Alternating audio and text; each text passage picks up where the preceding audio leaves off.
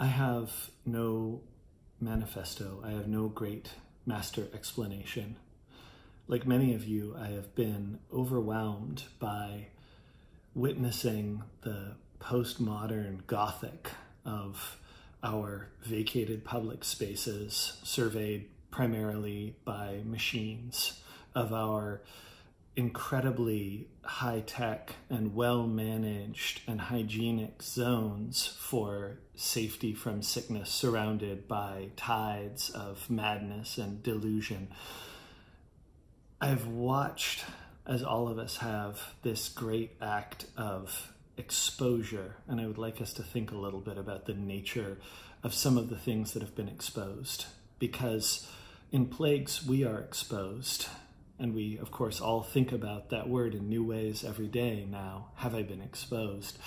But plagues likewise expose things about the nature of the system that we have built, as the Black Plague in many ways and at many stages exposed the rotting skull inside the helmet of feudalism.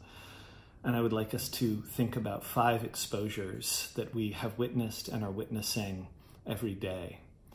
The first is the exposure of the human biosphere, of how limited life on Earth has become that is not either us or things that are under our direct care and for our use.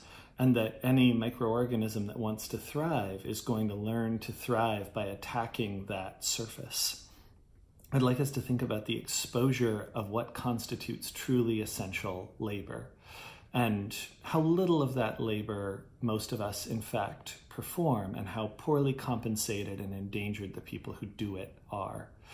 I'd like us to think about the obvious exposure of the brittleness of this era of capitalism, the astounding extent to which it now openly admits that bodies must be fed to Moloch and children to Baal in order to keep the fiction of the system functioning, how unable it is to cope with the least real shock, the system which promised endlessly its agility and fluidity and responsiveness.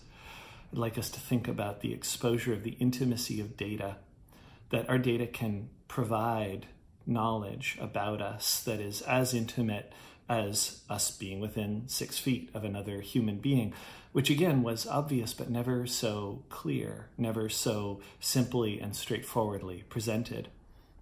And finally, I would like us to think about the exposure of the depths of toxic vanity that constitute an American social form which now increasingly represents a kind of death cult, which would rather sacrifice themselves and all of us than witness the least loss of the hereditary entitlement to the feeling that their feelings, their specific emotions, are the most important emotions and should be the guidance for all choices, all decisions that everyone else makes. So as we are exposed, I would like us to be aware of what is being exposed around us, what we can see presented with a clarity that has never really been seen before, and on which we can now act.